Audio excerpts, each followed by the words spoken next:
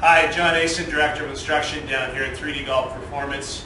And I want to discuss with you today a basic concept that has really been in most of my videos over the years, and you've probably seen before.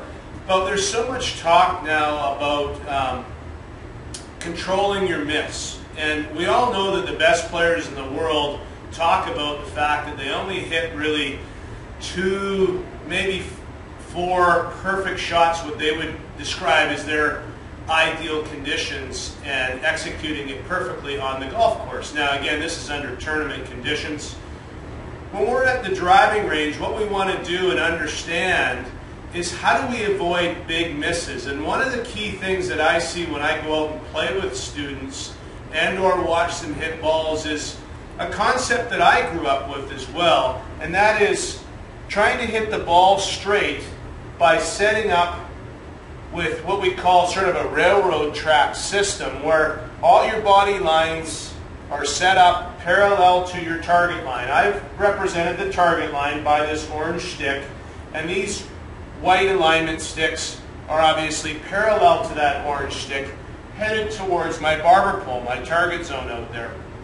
So I've got my little station set up here, and the problem with this concept is if I make the most perfect arc, a swing arc where the path would literally be straight, going through impact with very little in to out or out to in path, but relatively straight, then my face has to be perfect to hit it on line. In other words, it has to be dead square.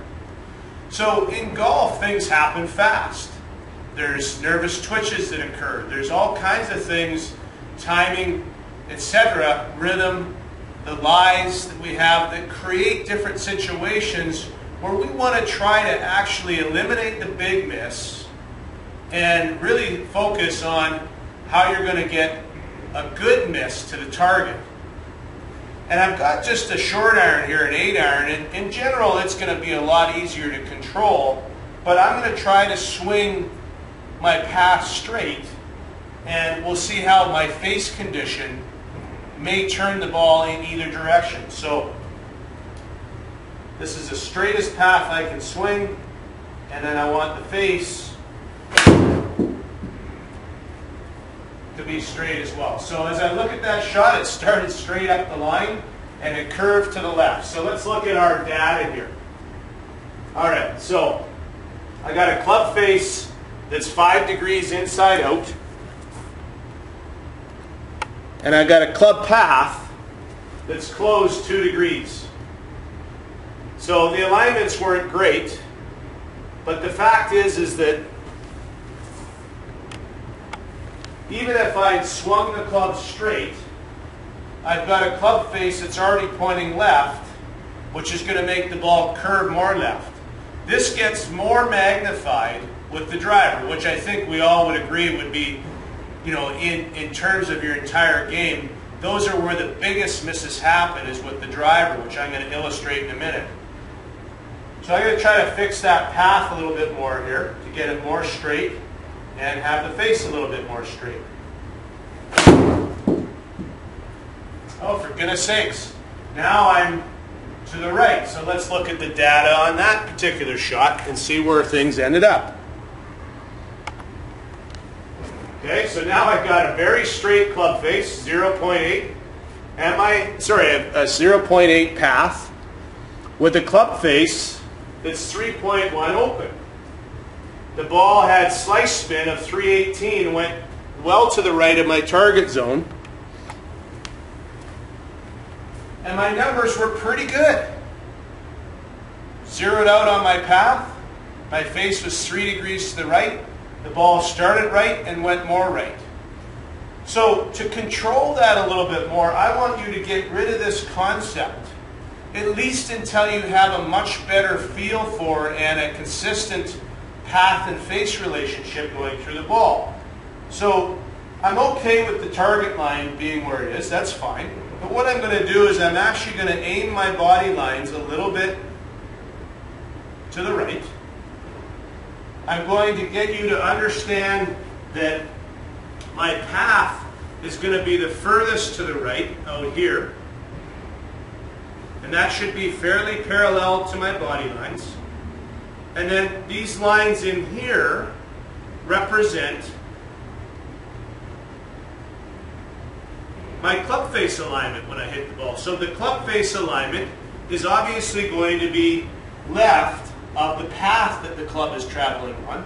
And if that is the case, it will always be starting to the right and curving in towards the target. So in my mind, that would be a good shot. And the bigger the club, the more important it is to control your misses with power. And therefore, if I hit a driver like this, then I should always hit that drawing ball flight with pretty good control. So I'm going to try it with the 8-iron here. So again, I've got my body lines a little bit right of my intended target. And I've got my club face that's going to release left of my intended target.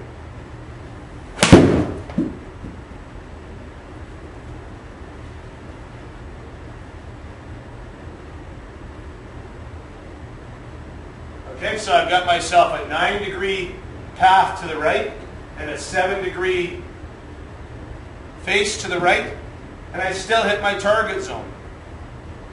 I can do a little bit better than that.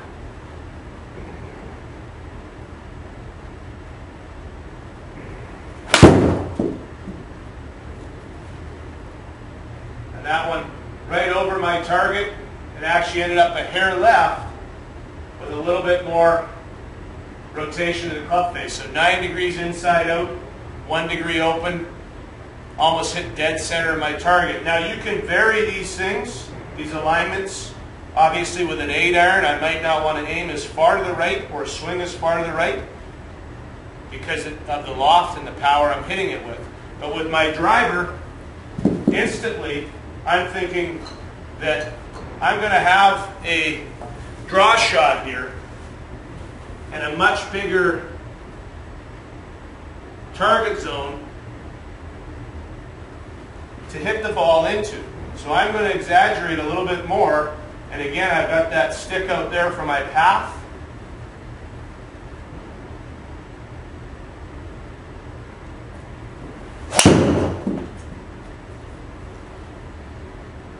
There goes my driver up the right side, drawing back into the center. And I can start to picture that shot based on this graphic here that shows me that my club face to path relationship is basically 2 to 1. I've got a 4.9 open face, so the ball started to the right, but I've got an 8.9 path to the right.